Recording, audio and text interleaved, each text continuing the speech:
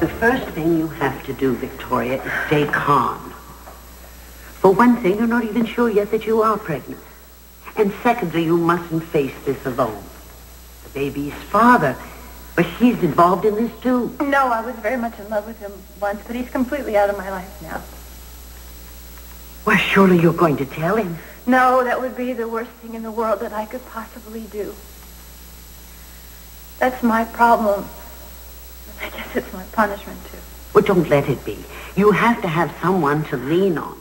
For moral support, if nothing else. Certainly not going to be the father. Victoria, just a word of caution.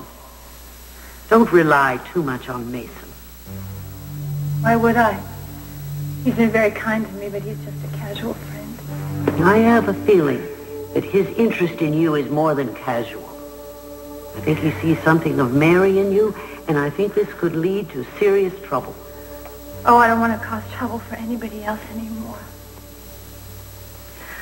Oh, Mother, I didn't want to be pregnant. And if I am, I'm going to have to try to figure out what to do. I think you know what to do, but I do believe that you should tell the father. You owe it to him in consideration of the love that you once shared. Tori, what's wrong? Nothing, just a little sentimental farewell. I'm all set to go. Right over there. Drive carefully, Mason. I will, Mother Isabel. Remember what I said, dear. All of it.